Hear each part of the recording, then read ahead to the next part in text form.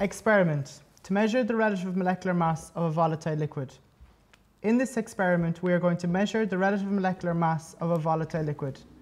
The most accurate method of measuring relative molecular masses is using a mass spectrometer. However, since mass spectrometers are not usually available in school laboratories, we will use a simpler method to measure relative molecular mass. In this method, we will fill a flask with the vapor of a volatile liquid at a known temperature. We will then find the mass of this vapor and, by calculation, we will find the volume that this vapor would occupy at STP. We will then calculate what the mass of 22,400 centimeters cubed of this vapor would be at STP. This is the relative molecular mass of the liquid.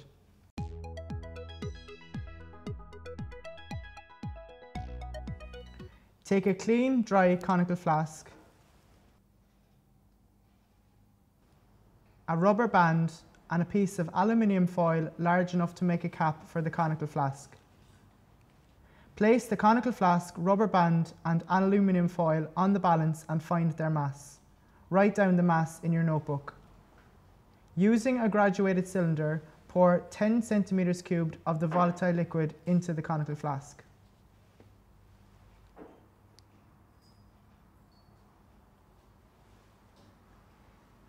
In this case, we are going to measure the relative molecular mass of cyclohexane.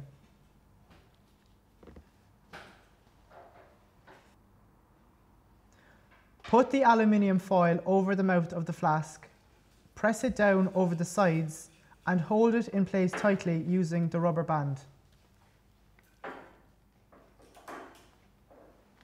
Using a pin, make a very small hole in the aluminium foil cap.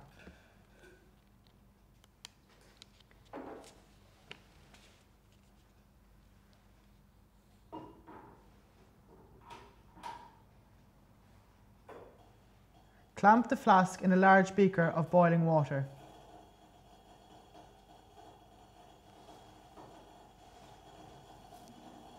Try to ensure that as much as possible of the flask is covered by the boiling water. The purpose of the boiling water is to convert the volatile liquid to a vapor. The air is expelled from the flask, which is then filled with the vapor of the liquid. Any excess vapor escapes from the flask through the pinhole. Leave the flask in the boiling water for about 8 minutes. This ensures that all the liquid has vaporized.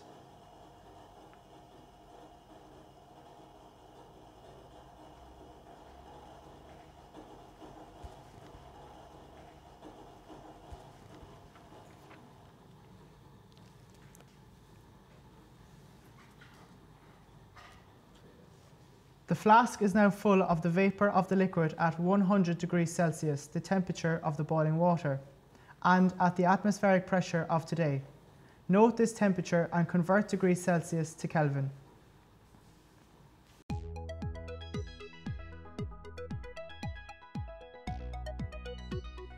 Remove the flask from the boiling water and allow it to cool to room temperature.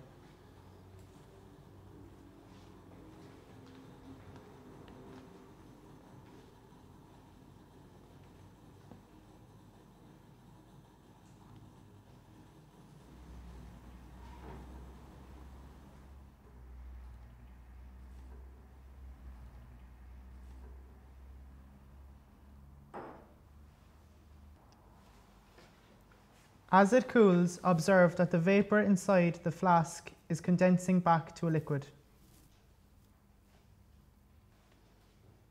Dry the outside of the flask and foil.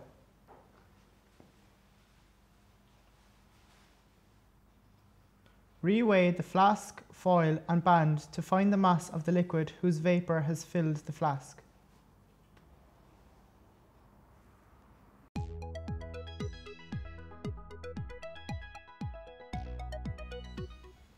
Now we will find the total volume of the conical flask. Fill the conical flask completely with water.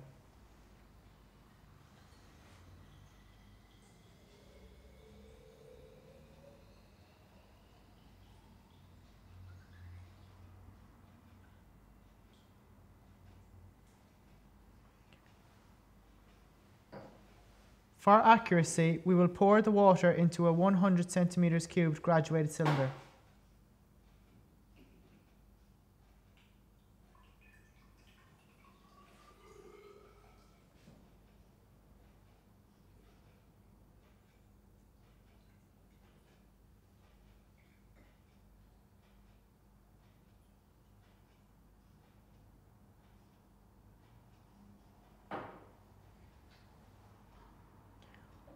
(100 centimeters cubed).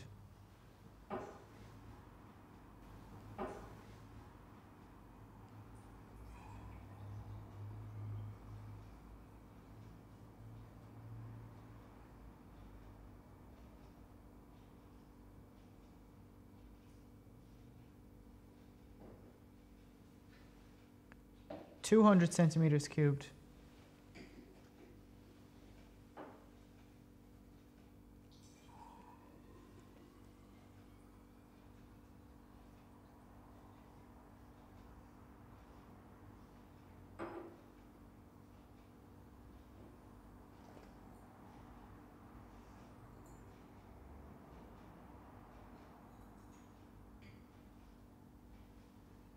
(300 centimeters cubed).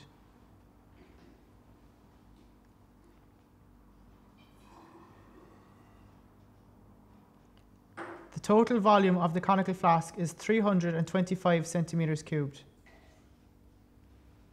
Record the atmospheric pressure by taking a reading from a barometer. With the help of the worked example in your textbook, calculate the relative molecular mass of the cyclohexane. Compare your result with the expected result and comment on any sources of error in the experiment. This concludes the experiment.